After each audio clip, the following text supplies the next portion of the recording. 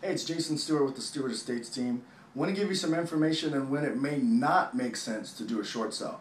So, if you're less than 10% negative on a property and you're happy there, you're comfortable there, you don't really feel like moving, and if you were to move, you'd be paying about the same each month in rent anyway, ride it out. 10% negative is not a big deal, you're fine. Okay, another thing, if you're making positive cash flow on a property that you have rented or leased out, you're probably going to want to keep that property. Not always, but let's just say you're making $500 positive cash flow a month. Now, I don't care if you owe $1 million on the property and now it's only worth $100,000. If you're making $500 of true positive cash flow a month, I would ride that bad boy out. If you're making a little bit of cash flow and you're dealing with some tenants and the property's just a pain in the butt, then you got to weigh if it's really worth it to keep that property.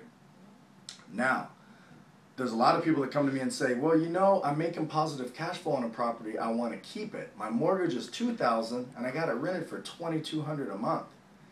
But then they didn't take into consideration the maintenance on the property. Sometimes they didn't even add their taxes onto that. Sometimes they didn't add HOA fees.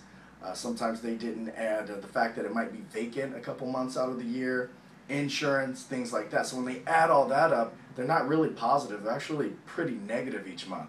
And you got to think, the whole point of being a landlord is to make money. You're either going to have a property that you're going to sell and make a whole bunch of money later on, which is not going to happen if you're negative, or you're going to make some positive cash flow each month, which is not happening in those situations. So when you boil it down, you're paying money each month to be a landlord. Nobody wants to be a landlord for free. It's not the funnest job in the world. So think about that. But if you're not that negative and you're making true positive cash flow, ride it out, keep the property. It doesn't make sense for you to do a short sale. Jason Stewart with the Stewart Estates Team. Call me, email me, or you can even go online at sdshortsales.com. Thanks a lot.